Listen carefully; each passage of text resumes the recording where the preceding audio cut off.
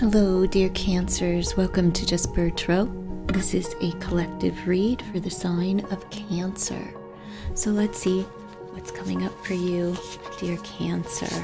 It's coming in for the sign of Cancer. Fortitude.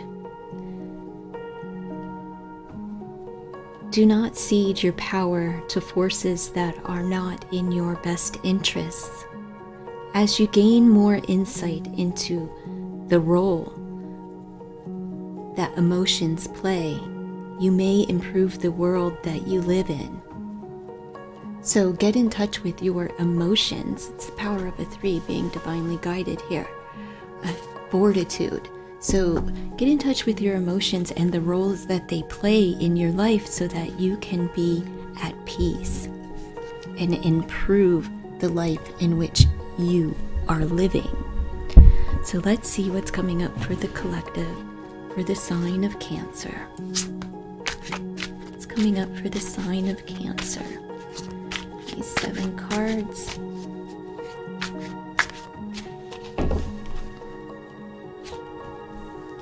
Well, there's a toxic relationship here, dear Cancer. That you need to get in touch with your emotions so that you can heat this off and clear this energy. Proceed with caution. Someone in your life is very inconsistent and have you on a roller coaster ride. This feels very much like the love reading I did. That is, you know, an on again, off again. They come in for a fling thing and that's about it. Some of you need to start focusing on blind dates. Maybe your dating life has been a little bit inconsistent. Maybe because you've been interacting with some toxic people. Or there could be a toxic person from your past coming back in. Yep, because you're going out on dates and they are jealous. They are green with envy, dear Cancer. Let's see what else is coming up for the sign of Cancer. It's time to forgive. Forgive yourself as well if you've been jealous because somebody else has been blind out on dates, right? Blind dates, whatever. Oh, somebody ghosted. Somebody ghosted, and they may be coming back. They ghosted because they were inconsistent to begin with.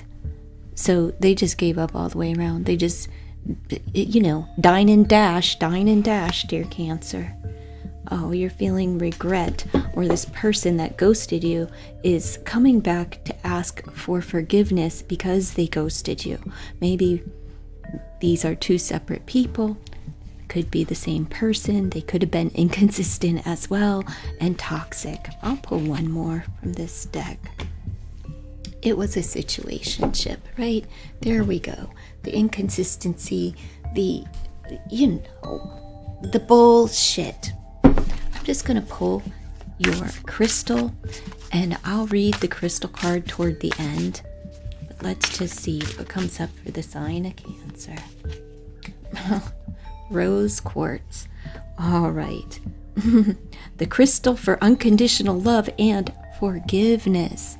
So forgiveness is key for your healing, right? And to stay, even if you feel like, oh, I'm completely healed, forgiveness is key for all of our relationships, you know, and for ourselves because, you know, we make mistakes too.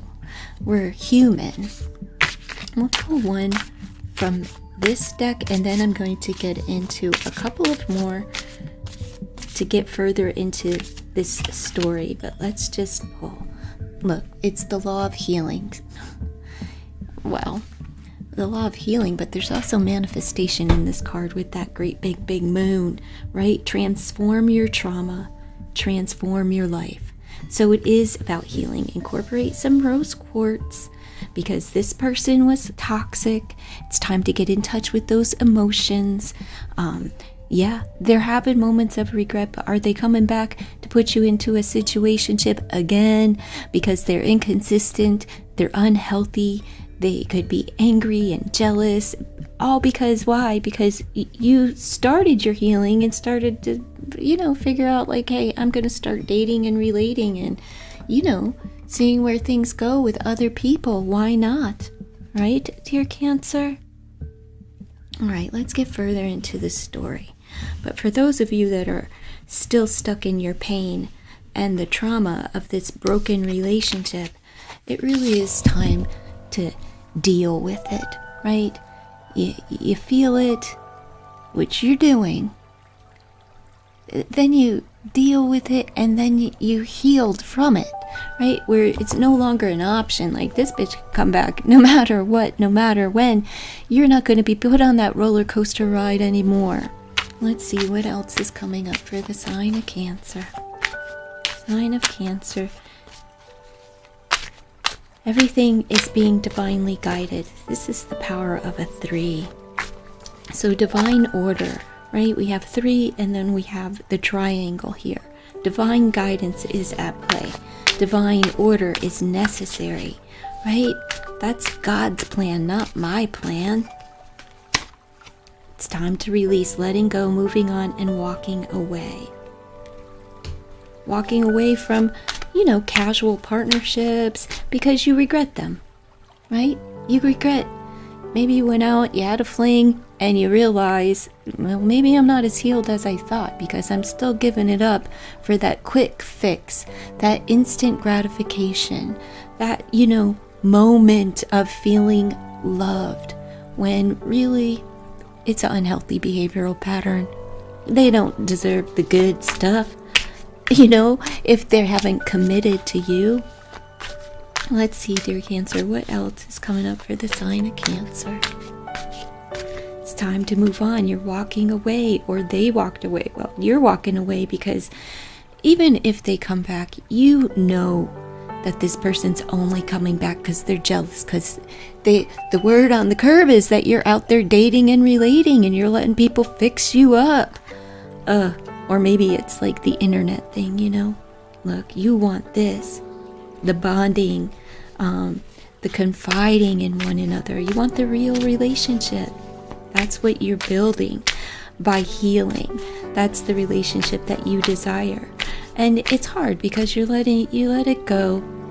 And it could be someone that you were very tightly bonded with, right? They were a good match for you. At least you were fooled into thinking that, right? Because this isn't a good match, no matter how you look at it. It's not a good match. So you have to get in touch with those feelings and move on and begin the healing, right? The healing. Let me just... Oh, sorry, Cancer. Let me just put this card where maybe you can get something from it. Maybe you'll be able to view it or something. Let's see. Or not. Here, I'll put it up here. That would be better. Sorry. I'm a little anal about things. Alright, good enough. Good enough. Good enough. Sorry about that, dear Cancer. Let's keep pulling and see what else. Sign of Cancer. Trust your intuition, right? Inner knowing, telepathy, your heart song. Somebody's been pulling on your heartstrings, but it's time to really hone in on your intuition. Intuition is about trust, right? It really is. It's Moon's energy. It's about trusting yourself, your higher self, trusting the God speaking within you, through you, throughout you, right? Allow that to speak to you and listen, right?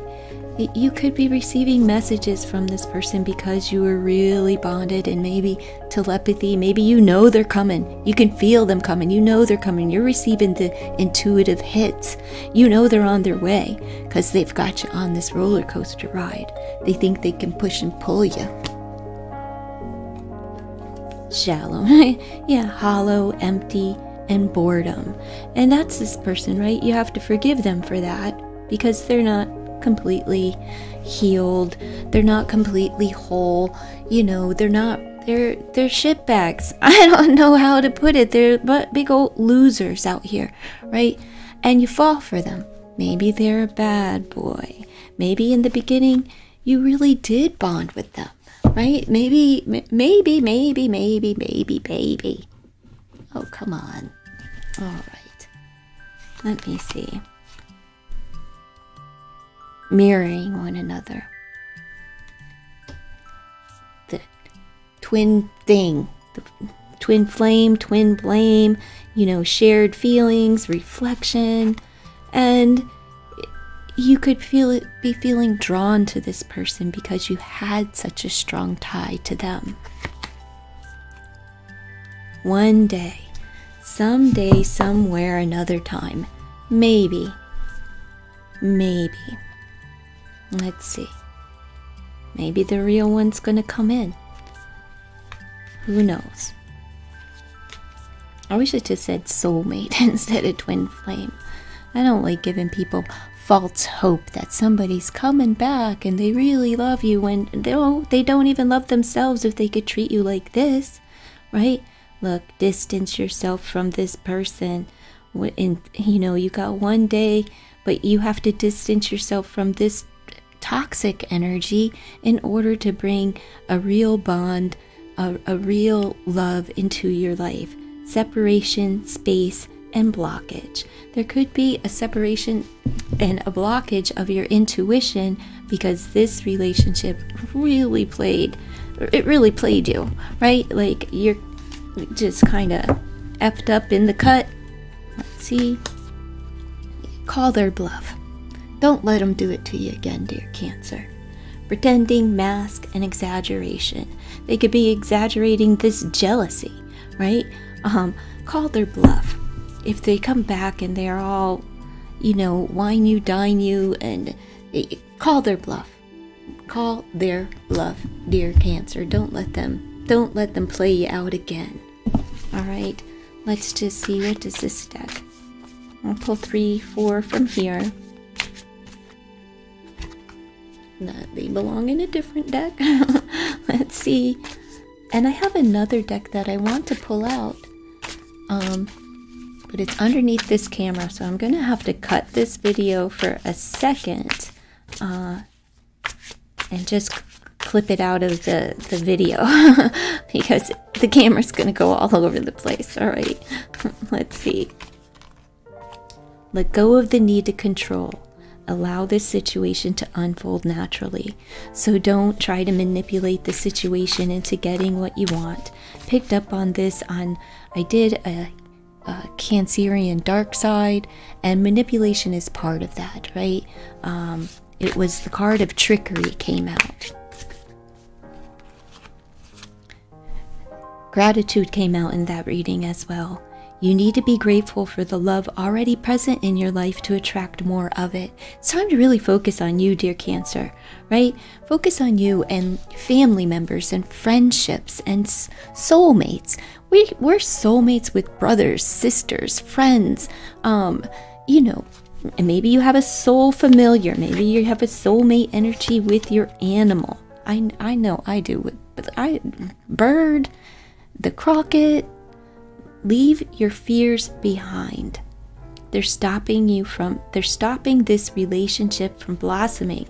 The one day, the one that's coming in, you have to let go of this toxic situationship, right? The inconsistent behavior, the jealousy, and forgive yourself and the other person for ghosting you, for treating you badly, and let your fears go, right? Fears and resentments, they really keep us stuck. They keep us hurt. They keep us in dis-ease, right?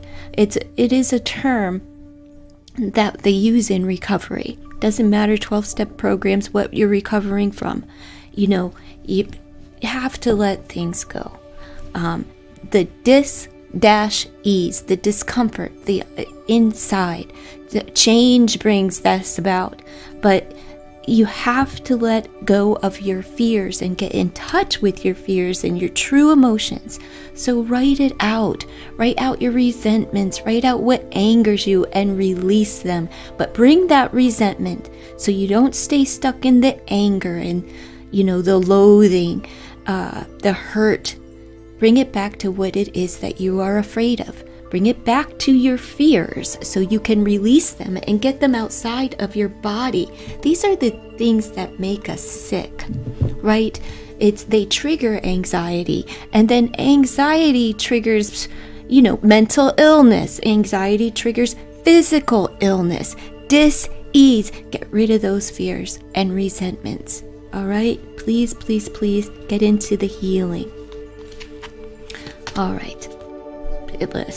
Look. Deception. Someone is wearing a mask in this relationship, right? Where's that mask? The bluff is the mask. There's deception. Someone's hiding. Someone's not being truthful. You know who this is, but this could also be you, all right? It could also be you. Now, I'm just going to give you a message from them, just one card from this deck, and then I would like to get into the divine guidance, all right? Let's see, dear Cancer, dear Cancer. They're a runner. It's the inconsistency. They run, they ghost, they come back, they run, they ghost, they come back. You gotta let it go, release it. What are you afraid of? Right? I don't want to run anymore. That's what they say right now. Until, they come in and they conquer. Let's see, dear Cancer, if I can do this without moving it too much around. Maybe not. Maybe not. Well, I apologize. Shake, rattle, and roll. It's just like me. My goodness. I shakes, I rattles, and I rolls. It's just an age thing. You'll understand when you hit my age, dear Cancers. Mental pause. Let's see. All right, we're going to pull 4 from here. Some good orderly direction, some good orderly guidance, all right? Declutter. Let go of old items, especially items that are reminding you of this person. Get rid of that negative energy out of your living space. It really does affect you. Create a new sacred space for yourself. And if you just can't let things go because you're a sentimentalist or something, pack them up and give them to a friend and get them out of sight, right? Put them out in the shed or the garage or something. Get them out where, like, on a cold winter's day, you're not going to be snuggling up and using them as your fire, your flame, your warmth. Okay? It's time to move on. Endings that bring healthy new beginnings. Healthy new beginnings, dear Cancer, are underway for you. Balance. Juggling too many things at once.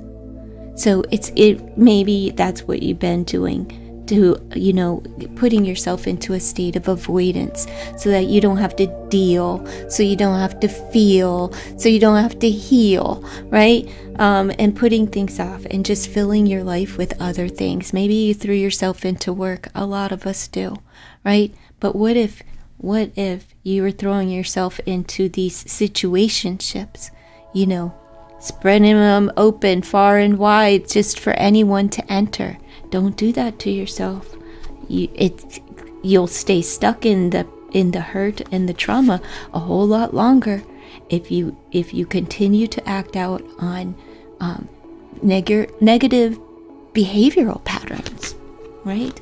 Here we go. Self-awareness, tapping into your higher self, questioning routines and patterns, just like what I was saying, dear Cancer. All right, let me read your rose quartz card.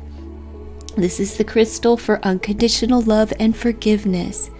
It is love harmony, right? The vibration is extremely high. I'm wearing a rose quartz right now. I have black obsidian in order to balance things out, and it helps to bring deep-rooted trauma and behaviors to the surface. So, I like to balance that out because, mental pause. All right. So, compassionate rose quartz carries unconditional love and acceptance, bringing deep emotional healing and promoting the self-love that is essential before love is accepted from others. The stone teaches that unconditional love does not mean sacrificing yourself.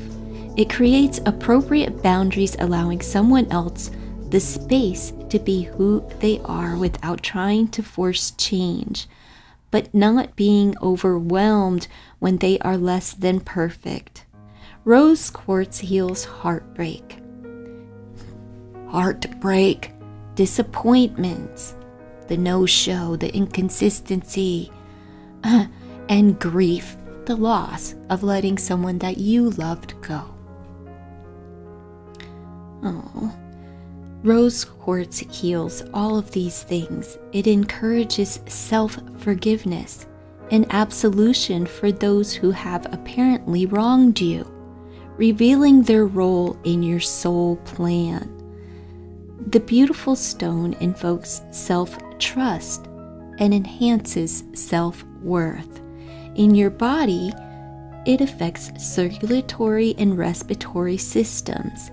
In your spirit, it strengthens insight, assists with clairvoyance and telepathy. You had telepathy over here, okay?